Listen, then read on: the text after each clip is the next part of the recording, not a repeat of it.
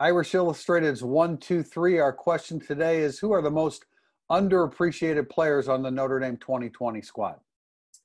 For me, I went right to defense, and it's got to be Drew White. If you look at our rankings last year, Tim, in the preseason, we had him stocked back in the middle of the roster. He ended up being a top 10 player. And I think a lot of people believe Drew White is just the guy that happens to be the middle linebacker making plays. But, I mean, he was third on the team in third down stops behind guys named Kyle Hamilton and Sean Crawford, who you expect to make third down stops. He was first in stuffs over everybody.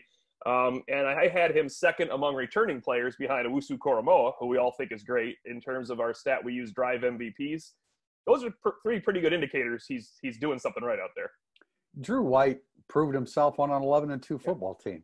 I mean, he and we had questions. I'm sure the coaching staff had questions as well, but he's lived up to it, and I agree with you on that. I think offensively, it's probably Ian Book, because so many people don't like the way he plays the game or what's happened in the past, and his veteran nature coming into this season is so important in Notre Dame. So I would say right now he's underrated. I think Robert Haynes, he's underrated as well, kind of taken for granted, played as a true freshman.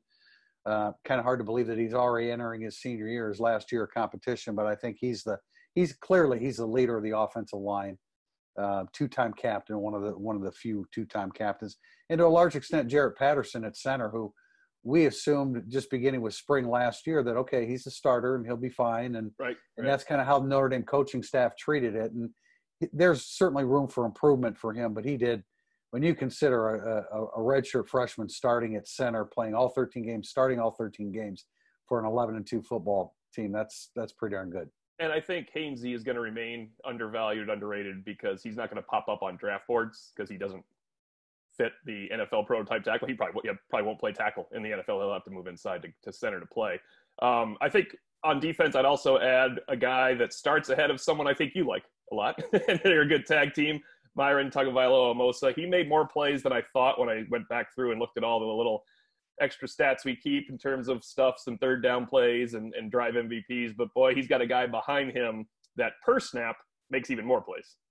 Yeah, I think Tagovailoa-Amosa really, really improved as the season progressed. And again, and Jason Admiola just makes plays. Now we've talked to Mike Elson about him, and there's some nuances there where sometimes you have to be 1/11th of the defense, and maybe Jason Admiola isn't always looking at it that way, but he is productive.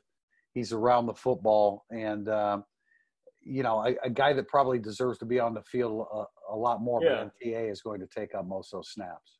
I think we're looking at a tag team effort from them again, and you could we definitely are this year. You could have another one next year in 2021 because MTA can come back for a fifth year. That might not make Jason quite as happy, but I don't know. You get some snap.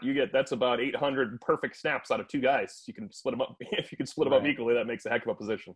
And I think Kurt Hinish at nose tackle, Jacob Lacey started to emerge. I mean, he played all year behind Hinish, but really started to emerge, played hurt in November, which is a real testament to his toughness. But I think Hinish is one of those underrated players as well. That's 1, 2, 3 from Irish Illustrated.